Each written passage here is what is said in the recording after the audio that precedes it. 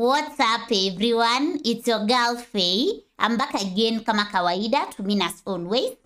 So I'm here with another song by Abba. That is The Day Before You Came. So this is the extended version of the song, and I'm really excited and looking forward to it. So I'm hoping that you are coming along with me all the way to the end, where I'll be giving my comments as well as interpretations. So without further ado, be my guest. Let's hear The Day Before You Came. What about it? So come along.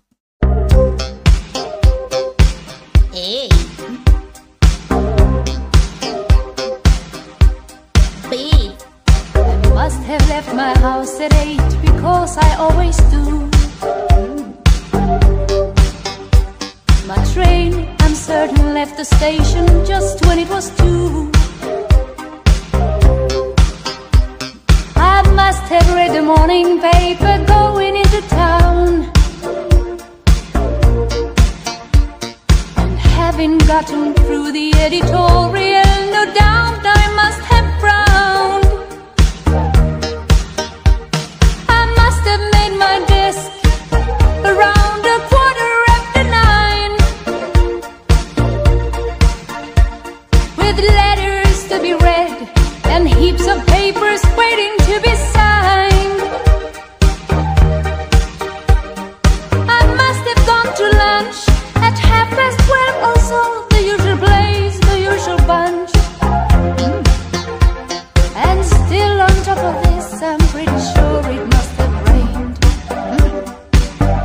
She's got a routine that everything goes as she always wants them. So far, that's what I'm getting. But you are loving the song, I'm hoping so, because me, I'm enjoying. And the beats, awesome. A little bit back. So the usual place, the usual bunch.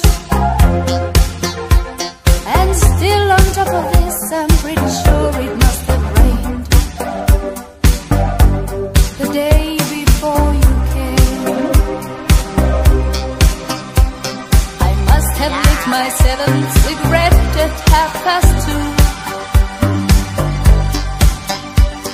And at the time I never even noticed I was blue. I must have kept on dragging through the business of the day, without really knowing anything. I hid a part of me away. At 5 I must have left. There's no exception to the rule. A matter of routine, I've done it ever since. Yes, a matter of routine, because so far you can clearly tell this is someone that has a routine. Like things have to be done a certain way, a certain time. Interesting. So let's continue. I finished school, train back home again. Undoubtedly I must have read the evening paper then. Oh yes, I'm sure my life was well within its usual frame. The day before you came.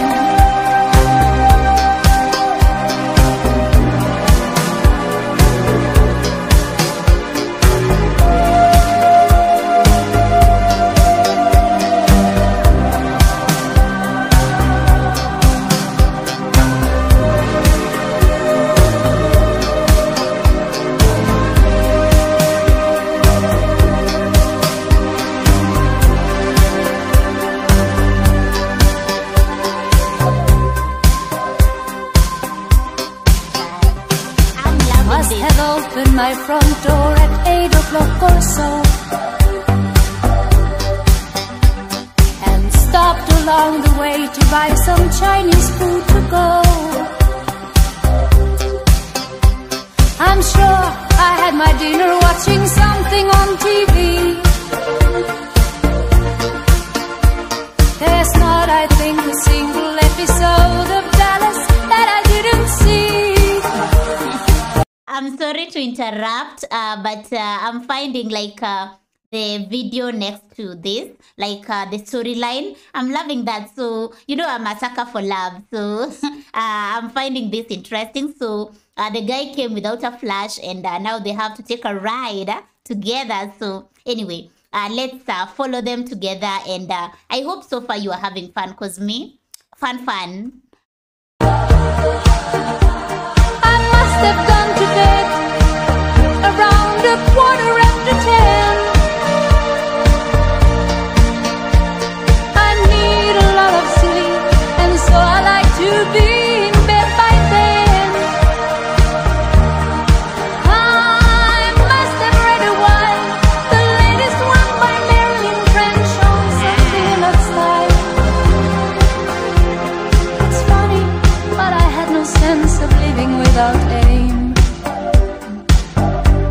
The day before you came, and turning out the light, I must have yawned and cuddled up for yet another night. And rattling on the roof, I must have heard the sound of rain. The day before you came.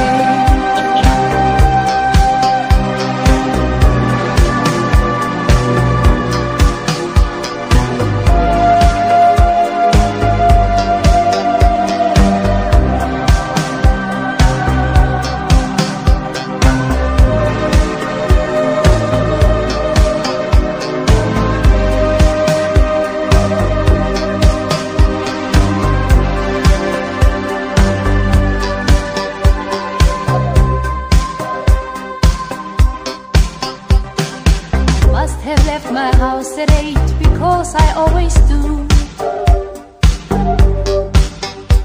My train, I'm certain, left the station just when it was 2. I must have read the morning paper going into town, and having gotten through the editorial, no doubt I must have frowned. My desk around 9:15, with letters to be read and heaps of papers waiting to be signed. I must have gone to lunch at 12:30 or so, the usual place, the usual bunch. And still on top of this, I'm pretty sure it must have rained the day before you came. I must have lit my 7th cigarette at 2:30. And at the time I never even noticed I was blue. I must have kept on dragging through the business of the day, without really knowing anything. I hid a part of me away. At 5 I must have left. There's no exception to the rule. A matter of routine, I've done it ever since I finished school. A train back home again, undoubtedly I must have read the evening paper then. Oh yes, I'm sure my life was well within its usual frame. The day before you came.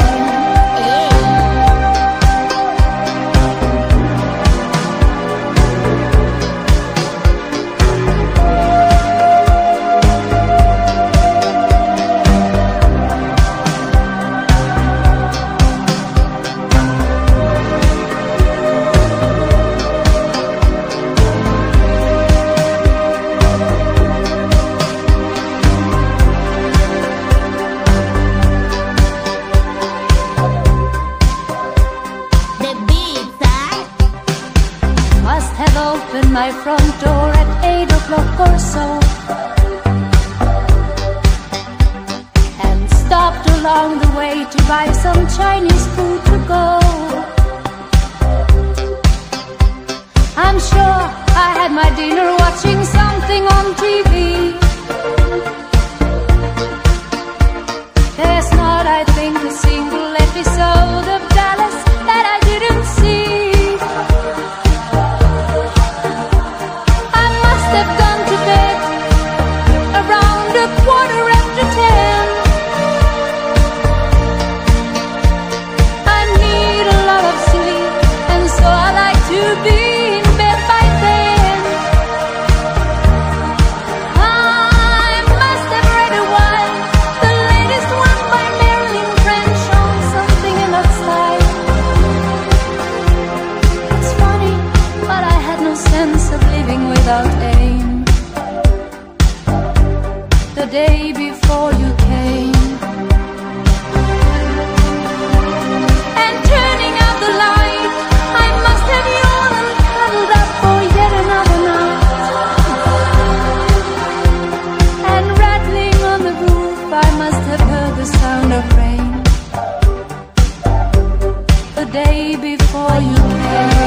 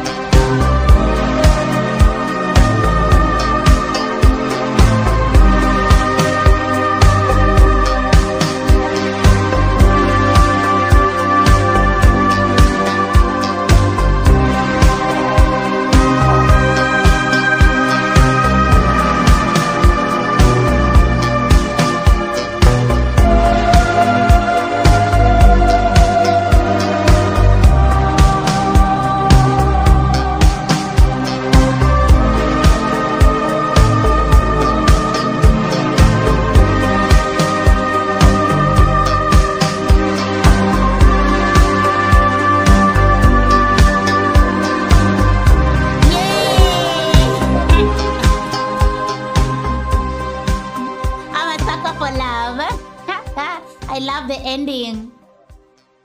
That was really cool, huh? Cool video, cool song. Dun, dun, dun. That was really great. So I love me some beautiful love stories, love songs, and yeah, this was really great. I'm actually curious whether that other piece, was it just for this video or it's a movie? No idea. So let me know in the comment section. And this sure was great, The Day Before You Came. So I'm feeling like the mention of it must have rained the day before you came. It's more of, remember the voice in the song is into routine. So more of a boring life. So there's the mention that she's been doing this way since she finished school. So basically her life turned and became this boring with routines and all that. So the day before this guy came, it must have rained, so it's more of my life must have been miserable and sad and all that before you came. So you came and made it fun and all that. That's how I'm interpreting it. And yeah, what a song. I feel like my takeaway from this is as much as life is sometimes challenging and we have routines and all that, we need to also be out there and be open to meeting people, to love, to adventure and all that. So yeah, actually this year I'm more into being out there and doing all those stuff that bring me happiness, outdoors basically for me works best. So yeah, and listening to this song, it's really great. And it's January, so I feel like the takeaway here with January being the time when people make goals, resolutions and all that, maybe you can embrace this if you feel like